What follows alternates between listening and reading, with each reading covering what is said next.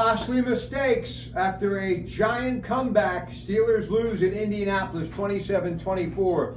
They were down 17-3 at the half, and then Justin Fields, who had a miscue fumble in the first half, George Pickens had a miscue, lost the football in the first half. He, meaning the quarterback, led this team back, threw a touchdown pass, an incredible pass to Freiermuth.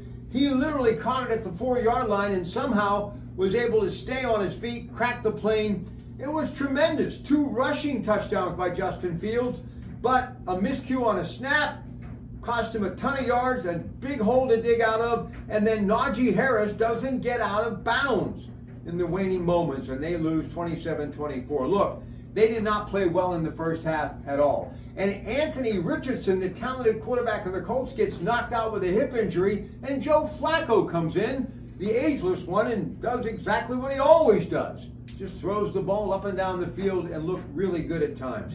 Steelers need to do a lot of work running game. They need to get that offensive line figured out. I know they're dealing with injuries, but so is everyone in the NFL. But even though lost focus at times cost them the game, some of these miscues for sure, Justin Fields is the future. He can run that football, he can throw that football, and in some adverse conditions, he can stay in the game. But he must, something we've said from the very beginning, costly turnovers have to stop. Even if it is only the 4th week of the season. Up next, a week from today, primetime Sunday night, Accushore Stadium, the Dallas Cowboys. Steelers lose in the 4th week of the season. The final at Indianapolis 27-24. Don't forget those Coons Quality Food Sports Reports, everything that's the NFL, Saturday, Sunday morning with me on KDK Radio beginning at 5:15 a.m.